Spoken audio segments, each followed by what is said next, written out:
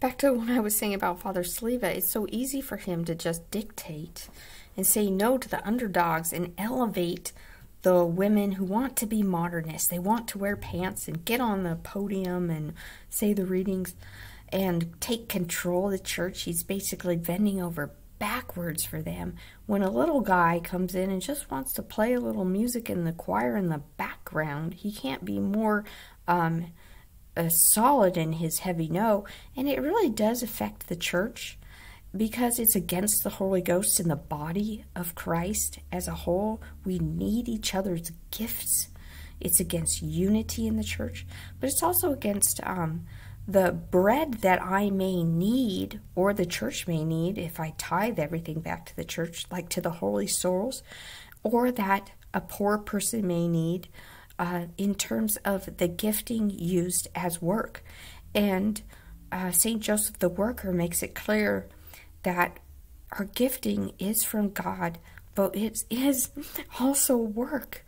And if the priest denies us of our special gifting, even as a form of work, like doing weddings and funerals for a stipend or small things like that, I know you can release souls in purgatory by having Gregorian masses, and a lot of these are expensive.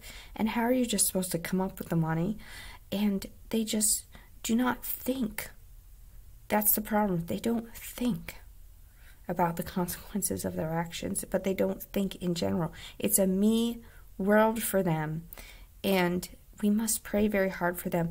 I know it's been very difficult for me to attend services where the priests are depriving me of my talents to my face, and they're not really, it just seems like they don't care. Kind of like a bad dad situation. And I know the priests suffer from this. The good priests, the remnant, suffer from this as well. They're ousted out of their positions by these prideful priests. But we see the spiritual darkness and blindness over these priests. And Our Lady of the Roses, Mary Helpful Mother, says that the 666, the dark one, has entered into Rome, up into the very hierarchy of the church, and entered into most of these priests and clergy. And that's the biggest deception you can ever tell yourself, is the devil is not in the church. I've had priests tell me there's no war.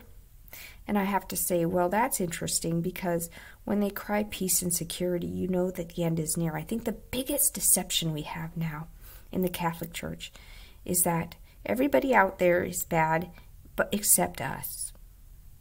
And we know that's a lie, because that's against all the Marian prophecies and the book of Apocalypse.